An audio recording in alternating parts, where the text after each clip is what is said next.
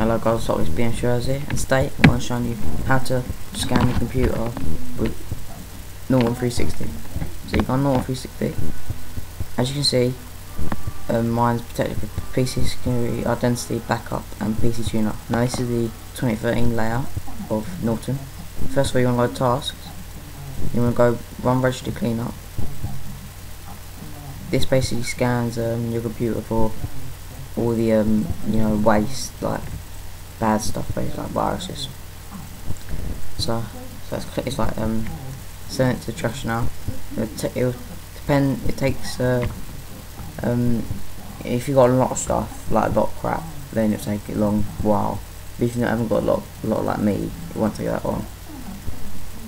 As you can see, they're scanning for all that stuff there, and look how fast that is scanning.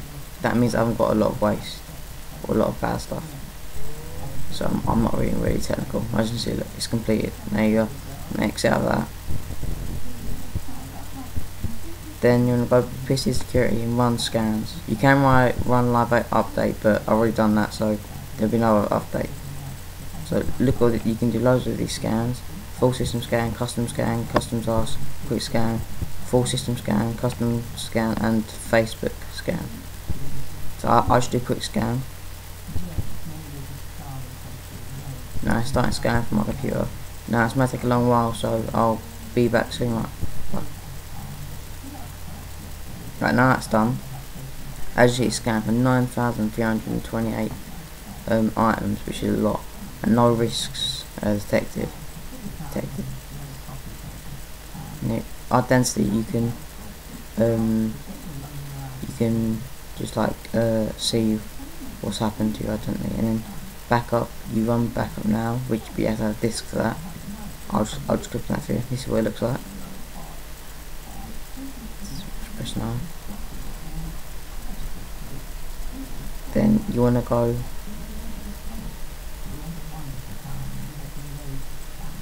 this way you can restore your files, guys. And you want to go PC tune up. You want to go run file cleanup, or not, so run disk optimization. Now this probably take quite a long while, so I'll check back to you later.